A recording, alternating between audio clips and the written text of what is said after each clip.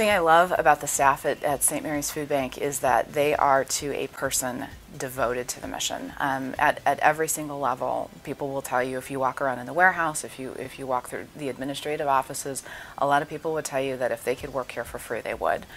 Sometimes they were beneficiaries of the food bank when they were growing up. Other times it just strikes to their very heart what it is we do.